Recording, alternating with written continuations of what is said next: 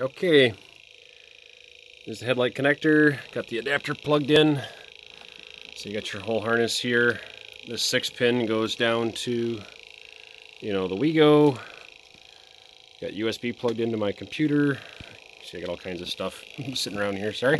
Inline adapter on the throttle position sensor, which I got connected to this rheostat. And then, what else do we got here? Inline connector to number 4 injector. It can go to any of the lower injectors. Wiring wise, number 4 probably will make the most sense. And then your O2 sensor will plug into, that guy there. So anyway, in the wego software right now, you can see, if I throw some more RPM at this thing,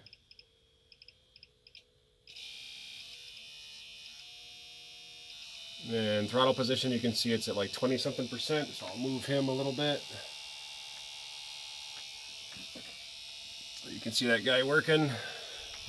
Don't have your O2 sensor plugged in, it warms them up and gets them hot. No sense in messing with that, but that would display here, as well as you'd be able to see it right on your AFR right there. So you could use that on the screen while driving down the road, or just feed that stuff, feed in the air fuel into ECU editor and then sort of look at it there while logging.